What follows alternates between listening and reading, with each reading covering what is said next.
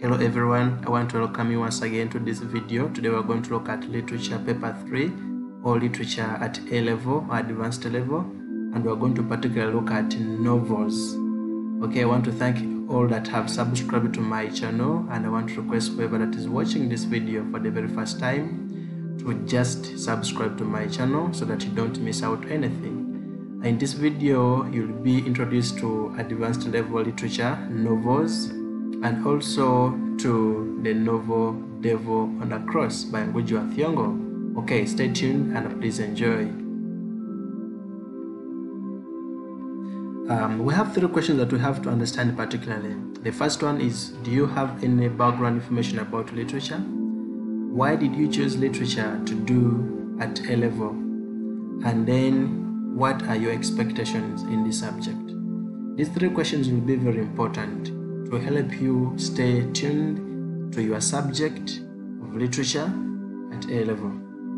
First of all, if you don't have any information about literature, because you may not have done it at O level, your teachers may take you through, and it will really be important that you stay tuned. This is very easy. But then, if you don't know reasons as to why you chose literature, it may be very difficult for you to engage with a subject, whether individually, whether on YouTube like on this channel, or even in class with your teacher. So you need to understand why you chose the subject, and that's going to lead us to what your expectations are. What do you expect to gain from this subject? Okay, these 3 questions, once they are answered well, then they are going to help you understand the subject even better. Okay. Literature has been defined by very many people, very many scholars in different ways, but the message still comes to one thing, that is that way of creativity in which language is used to express a message, an idea, or a feeling. I have one of the scholars in literature, a Ugandan Okot Babitek, who defines it as all creative works of man expressed in words, whether sung, spoken, or written.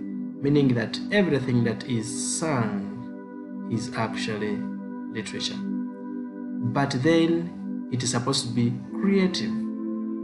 Everything that has been spoken, the way you speak, can actually be literature, so long as it is creative and different from how another person does it.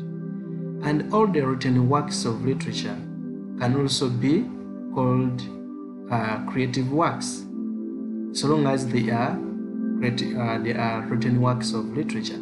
So when you combine creativity and then you put it in words and you write it, you can also be doing literature. Okay. And then another person defines that an imaginative or creative writing, especially of recognized artistic value.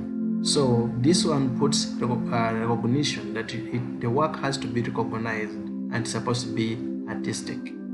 And this is going to bring us back to creativity up here.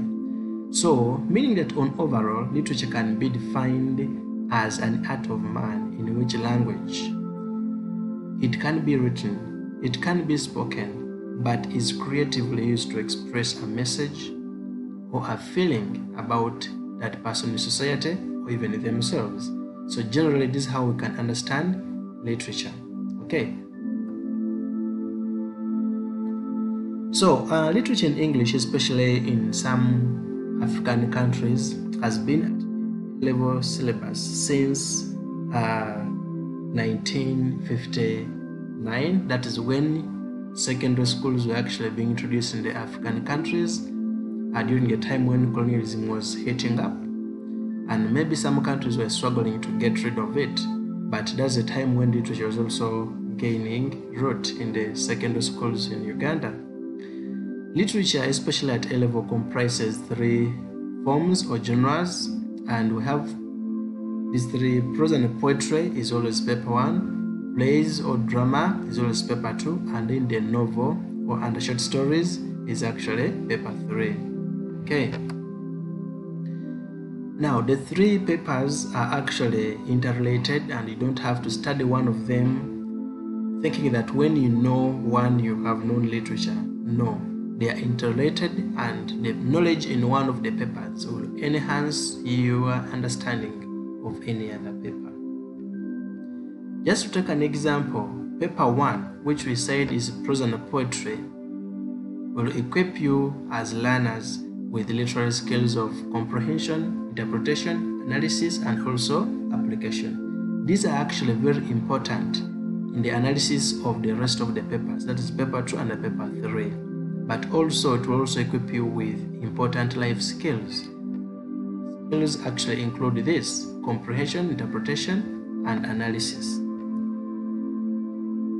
Why do we study literature? Now, all our curriculums will actually be linking to these particular reasons, that when we do literature, we're doing it, number one, for pleasure. Okay, particularly for pleasure. That it will always promote a variety of reading skills, which some of us take as pleasure. But after even these reading skills are taken, some of us go on to write, and when we write, we act, and in the acting, either in the music or in drama or in dance, and all that is going to be pleasure. So if you don't read it for pleasure, then you can act it, and then you can also view it for pleasure.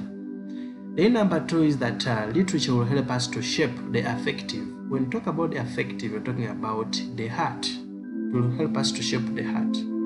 That you as a student should be able to have feelings for others and the surrounding at large. You should have self-esteem and respect for other people's feelings.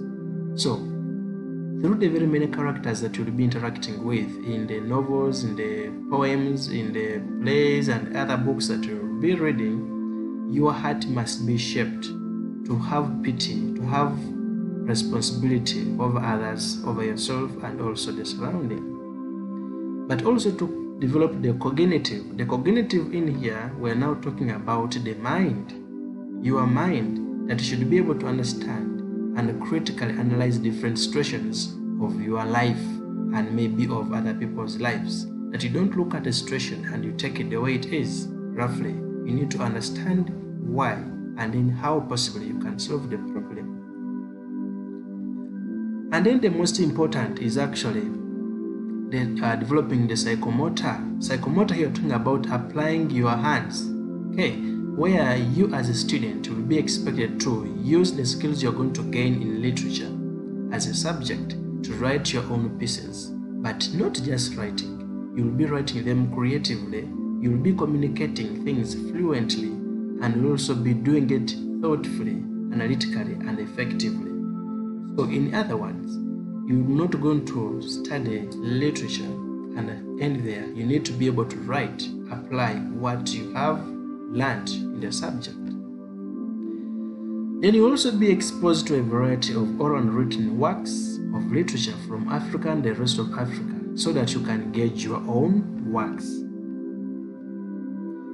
Also, for the purpose of appreciating literature in English to enhance your linguistic or artistic beauty and creativity. Developing the dependent personal skills like problem solving, critical thinking, right decision making, and a purposeful researching and a managing of information systematically. You'll also be able to appreciate the differences across the various genres of literature. Effectively comprehend, interpret, analyze, illustrate, evaluate, and apply all that has been presented in literary piece of writing. Those are the objectives of studying literature. So above all, to also prepare you for the range of opportunities in your career. For example, for people who are going for journalism, for mass communication, people who want to become teachers of English language and literature in the future, especially in secondary schools, and then also in tertiary institutions and universities. We also want to be working with editing and publishing houses. You can also want maybe to write academic books and others. You are going to be in the right place as far as literature is concerned. Okay, so we're going to go to look at the novel objective.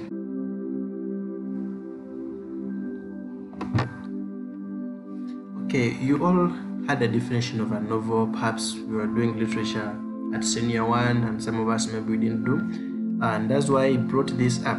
Okay, a novel is different from a poem. And what's the difference? A novel is supposed to be a book, so it is a kind of a fictional prose that is an extended one, which considers a number of characters, settings, and also themes, which cannot be possible maybe in a poem. Okay, so I want us to particularly look at the major elements that we shall be analyzing in each and every book. The major elements that your setting centers will be setting for you, or will be setting questions from in each and every examination. These are the elements that you must understand critically as you read each and every novel. Okay, the very first one is setting. When you are reading any novel, you should understand what the setting is. You may have done something about setting with your teachers, and this one is going to be particularly true. Okay, so when you're doing a novel, you should understand the physical or the geographical setting. This would include the rural. Would it be urban? Is it in a room? What is the weather like? So by understanding this, you'll be able to know why particular themes happen in a particular setting. You'll be able to understand why particular characters behave in a particular way. The second type of setting that you will need to understand is the time or the historical setting. When is the book taking place? When are the events in this book happening? Is it during the colonial period? Is it before colonialism? Is it in the evening? What is it? Is it in the afternoon? Is it after World War II? Is it during the World War II? Then the social setting is also very important. What economic activities take place in the novel or in the section of a novel? What religion do these people believe in? What are the values? What are the cultural norms that these people engage with? The second that you have to understand is the title. What does the title of the book look like? Is it an ironic title? Is it a title that reflects what is happening in the society? Is it a character title? For example, Tess of the Duba Virus is a character title. Okay? Some of you may have read Emma is also a character title. But then we have titles like Footprints of the Outsider, one of the novels we're going to be covering here. It is a title and it communicates something. So, do you expect to see footprints in the book? Do you expect to see the outsider? And anyway, what would the outsider mean? What would the footprints mean? Devil on the cross. Look at the title. Then we have the intention for writing. Why do you think the writer writes this book?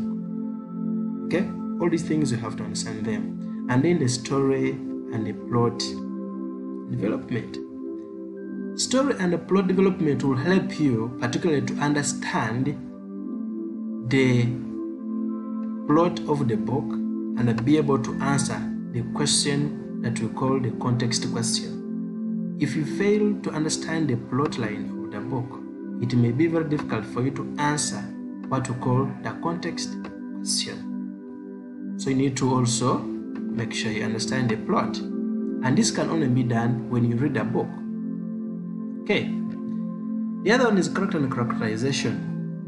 As you interact with a book, you're going to meet characters. You don't have to just look at them and move. You must understand, why does a particular character behave in that way? The themes and ideas. Questions rotate around these aspects. What theme is being communicated in the novel? Or what themes, what ideas are being communicated? What does the author raise? The atmosphere. What atmosphere do characters interpret in the question? Is it the atmosphere which is related to what happens in our community? And then what does that atmosphere bring? How does it make the characters react? Then you have the narrative techniques. You also have to understand them. How does the author bring out this theme? How does he portray this character using which narrative technique? Then feelings evoked in the reader and those portrayed by the characters. You also have to look at them. How does that character feel? And why does he feel like that? Then we have the moral lessons. You must also understand, because every time the writer puts across their ideas, they are communicating some lessons to you readers. So what lessons does a particular author intend you to learn? Then writer's point of view is also very important. Where does the writer stand to narrate the story? Is it omniscient? How does he view the point that they are talking about? Okay, these are very important aspects that as a student of advanced level must understand if you pass literature. These are the aspects where questions are set. When you stay tuned, you will be seeing one by one of these aspects being analyzed for each and every novel, and you will see which questions are set in every aspect. Let's look at Devil on the Cross. Okay, this book was published actually in a native language called Kikuyu in Kenya. It was called Kaitani Mutharabani. This in English means Devil on the Cross. Okay, and particularly Ngugi wa Thiong'o intends to bite so much the capitalism that the Kenyan society tries to adopt in the time after independence. Okay, the capitalism that comes to bite so much more than colonialism. This novel was first published in Kikuyu in 1980. Okay, and like I have already mentioned, it so much looks at the too much capitalism in the country after independence. So it is a story which is going to talk about Jacinta Warenga, a very young woman who moves from the rural areas of Kenya to the capital looking for a job after she has qualified as a secretary, only to be exploited so much by her boss. And even when she quits the job, she feels at first that her problems are actually linked to her alone, but she now understands that the problem is actually a big one. The whole country is suffering because of this kind of exploitation and materialism. So that's the photo of Ngugi wa Thiong'o. You may need to know about him, of course. This gentleman, Ngugi wa Thiong'o, was originally known as James Thiong'o Ngugi, but then later changes his name to Ngugi wa Thiong'o to mean Ngugi, the son of Thiong'o, trying to deny the Christian names to embrace the Africanness. His work includes a lot of novels and short stories, essays, and other literary pieces of work. And just a glimpse, we have novels like Weep Not Child, we have The River Between, A Grain of Wheat, Petals of Blood, Devil on the Cross, the one we're just looking at right now, and very many others. We also have Wizard of Crow and many other short stories like Minutes of Glory. Okay, so Devil on the Cross is written when this gentleman Ngugi wa Thiong'o is actually in prison, and he's in prison because he writes a novel which he calls I'll Marry When I Want, which annoys the former president, who provokes his going to prison. So this book is written on toilet paper while he's in prison, which later is discovered, and Ngugi is separated from his work, but later, I don't know by what means, the book comes back to him and he completes it and is published. Okay. The title of this book is something that we have to analyze and understand critically. When you look at the title Devil on the Cross, it is very unique.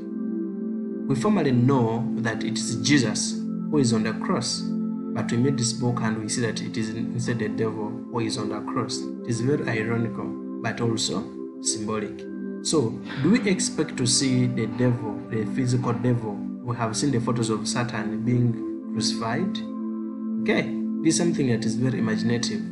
So Ngugi uses this to be as a biblical mythology to make an origin and a conflict between good and evil. So, like we said, that among the very important aspects to look at in a novel, we have a title, you need to also examine Devil on the Cross as a title. Okay, this will be in another video though.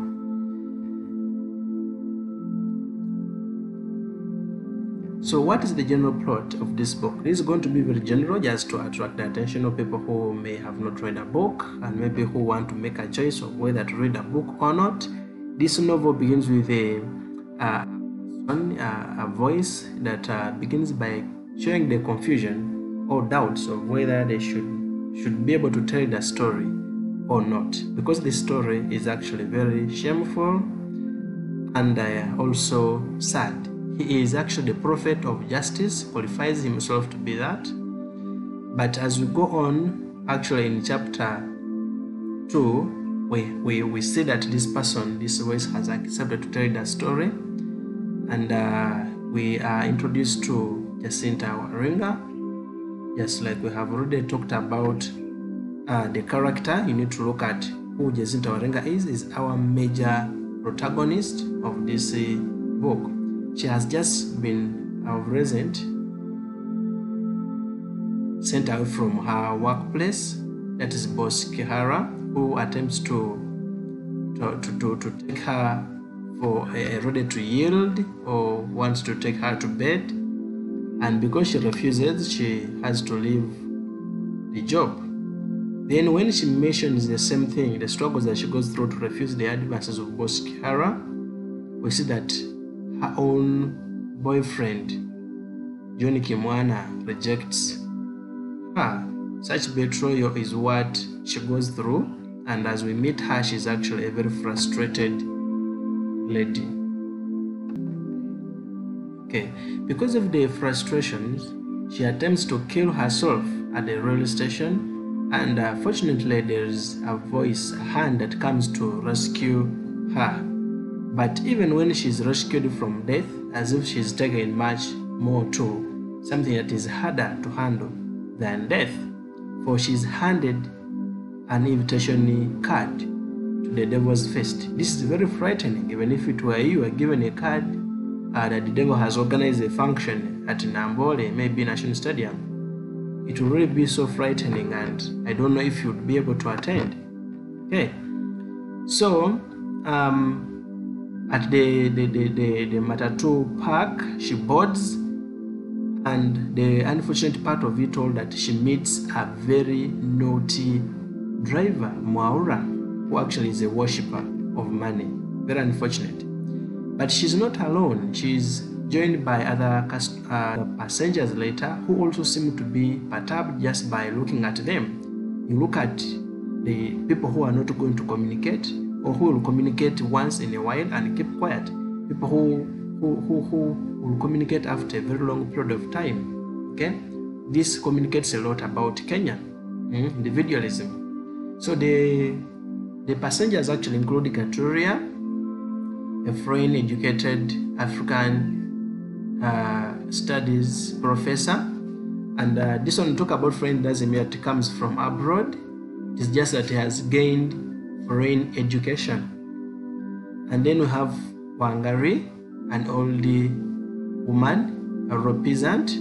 We have Muturi, a worker, with these general workers, and then we have Mwiredu wa Mukirai, who they refer to as the man in dark glasses, until towards the end of their journey that he comes up to speak and we come to know him. Then these are the people who decide to move to the devil's feast, because all of them actually get cards in that very Matatu.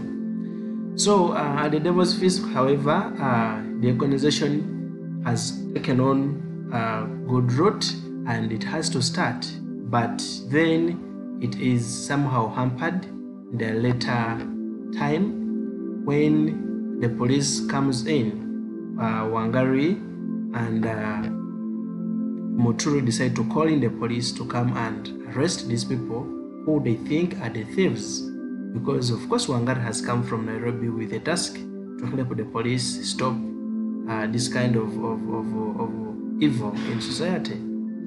So it is somehow hampered, and the people, of course, some people die and others are arrested, and a lot of things actually take place.